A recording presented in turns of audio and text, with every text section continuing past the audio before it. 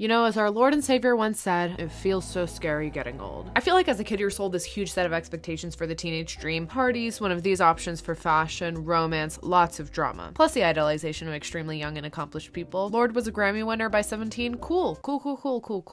And like literally none of that comes true for most people. I spent most of my teen years moving again, being traumatized for moving, and studying for whatever stupid AP test I had to take in between all of that. I don't say this to be relatable. It was all school. And I feel like it is for everyone. In any case, my teen years were not everything that I expected them to be when I was 8 years old. Honest to blog, when I was a kid, I thought that I would be a pop star by now. But still, turning 20 was a big deal. Or it would have been if it wasn't overshadowed by literally everything else happening. So to say goodbye to those stupid and overrated teen years, I wanted to do something rebellious and impulsive. My final hurrah, if you will. Except no parties and no extensive traveling and no doing anything that could get me arrested because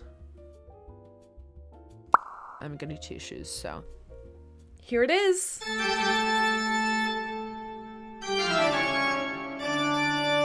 First on the agenda was getting a piercing. I asked my friends for input on rebellious things to do, and pretty much everyone said this. So clearly the hallmark of being a teenager is letting someone stick a needle through you. That's just what the people said. And this is a democracy, as long as it's something that I want to agree to. So I decided that yes, this teeny tiny change in my appearance will make me feel special as I desperately cling to my ever-dissolving youth. That's not to say that aging is a bad thing. I get more beautiful every day. So I got overdressed as per usual and headed out. I'm going to get my ear pierced right here. A very rebellious one, I know. The process was way simple. Deep breath in for me, and a big deep breath out. Perfect. But for some reason I said amazing twice, even though that's not a regular part of my vernacular. Amazing, amazing. I just got it done. Wait, I can't even, do you see it? Incredible. I feel like a rebellious teen already. Now I'm going to Target to buy some curtains, like all rebellious teenagers do, is buy home decor. Okay, bye. If you're actually cool and are subscribed, you'll remember from my last video that I really needed to do another round of bleach on the back of my hair. People in my life are always like, no, Riz, don't bleach your hair yourself. It's gonna all fall out. It's so dangerous. First of all, how does it feel to hate fun? Second of all, I am not giving a considerable chunk of my paycheck to do my stupid blonde little streaks, okay? Third of all, God would not have given me hair if he didn't want me to mess it up. So that's what I do. That's just what you're supposed to do. And it's not that hard, except for when I mess it up and then I'm screwed. But YOLO, that's what youth is all about.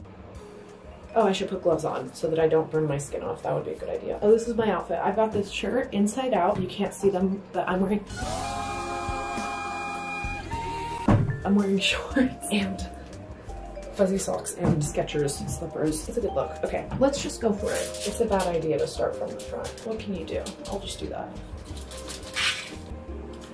I also love to bleach my hair at home because I hate when people tell me what to do. Brad Mondo is like, please don't bleach your hair at home. And my brain is like, oh, so #1 on my list of things to do is bleach my hair at home. I understand. I hear you loud and clear. Last time I did this, I used a toothbrush and then just my fingers to get it on my hair. So this is already much improved in terms of process compared to whatever the hell I was doing in Providence. But also I had my friends to keep me company in Providence. So, you know, good hair, crippling loneliness. There's a duality there.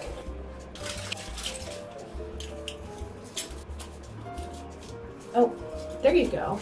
See, this is why I wear a headband at all times. Life hack. Oops, I'm bleaching my neck right now. Haha, that burns a little. Ouch, that's a little spicy. Oh, leave out of here. Cool, I did it, except for one strand that I forgot about. Now I'm going to wash off the bits that got on my neck because that is burning my skin a little bit. Now we set a timer. I'll be back. It's funny to me how when I was a kid, I thought 20 was like fully adult. Like I thought that at 18, you finally got some wiggle room and went off to college. And then somewhere between there and 20, you got your government assigned white picket fence and spouse. You know, ye old house and spouse. But alas, that is not how it works. Thank God, I'm allowing myself till 40 to get to that stage of adulthood, but for now I'm just a stupid little baby who doesn't know anything. Do you ever feel that way? Do you ever feel like a dumb, stupid, little, useless, tiny baby? If you do, like this video. Let's get this video to 3 billion likes. And also, if you do, it's a good thing that this video is sponsored by Skillshare. Hi, I'm the smartest person in the world, and I became this way thanks to Skillshare. Skillshare is an online learning community with thousands of classes on pretty much anything you can think of, and if you love picking up random new hobbies as much as I do, it's a great way to find new skills and interests. I've been taking Productivity for Creatives by Thomas Frank, and my favorite thing that I've learned is using constraints for creativity where limitations can actually make you feel more inspired. Nowadays, we don't have much of a structure with everything being virtual, but finding creative challenges and productivity classes like those are a great way to set achievable goals and actually feel like you're doing something with your life. With a membership, you'll be connected with a whole community of creatives, and whether you're looking to cure boredom, find a new skill, or just trying to stop being a clueless baby like I am, Skillshare is a great place for you. The first 1,000 people to use the link in my description will get a free trial of Skillshare Premium, and after that it's only about $10 a month, so check it out and thank you, Skillshare. Now let's get back to me absolutely destroying my hair. And now, a montage of me struggling.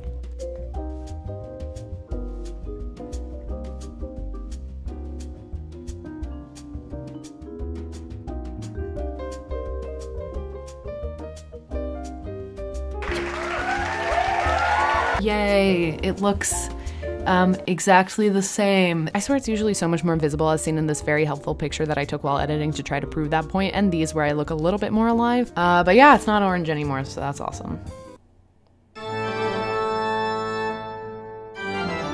Dad, I don't want to play sports anymore. That's your dream, not mine.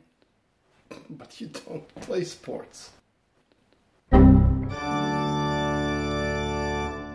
As you can probably tell, I was low on rebellious ideas. All right, we're gonna go to the store and buy food and buy a cake and sit in a parking lot and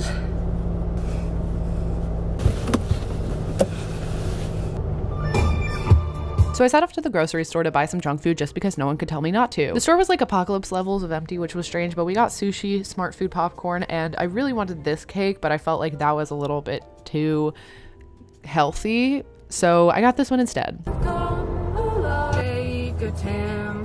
Hi, could I please get, I got McDonald's, because no one can tell me not to.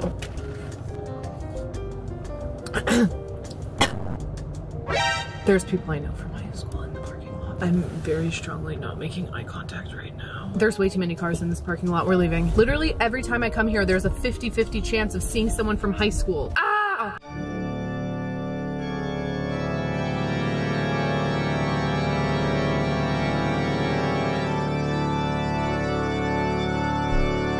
Are you done? Okay, so anyway, then after a Zoom movie night of watching Night at the Museum with my friends, I decided to, at 1:45 a.m., sneak out for the first time in my life ever. I don't know where we're going. I don't know why we're going. So I mostly just drove around playing music really loudly, which has always been one of my favorite things in the world to do because it's like the closest you can come to really feeling like you're in a teen movie and you're the protagonist that has finally reached their goal or learned something essential about life, and that's one of the best feelings. But also while I was doing this, I kind of realized that I was having a lot of fun doing all this stuff, mostly because I'm older now. I couldn't drive and didn't have a car for the majority of my teen years.